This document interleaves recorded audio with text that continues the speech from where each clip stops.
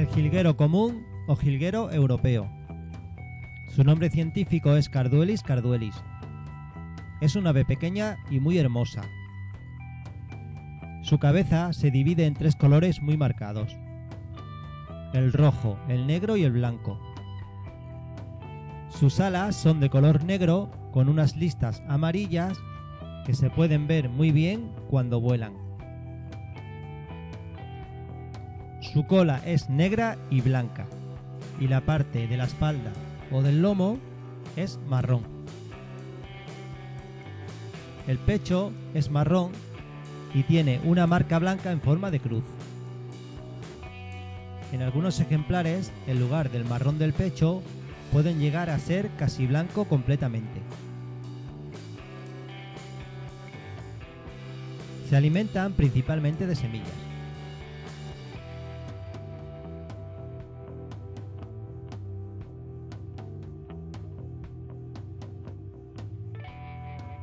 Tienen un canto hermoso y potente.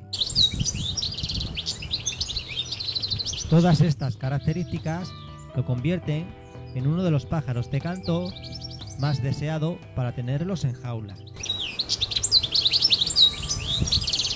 llegando a hacer híbridos con canarios y otros pájaros de jaula. Crían 2 veces al año, en primavera y en verano. Anida en árboles y arbustos. Incluso se pueden encontrar nidos en pequeñas plantas, como rosales y pequeños cipreses.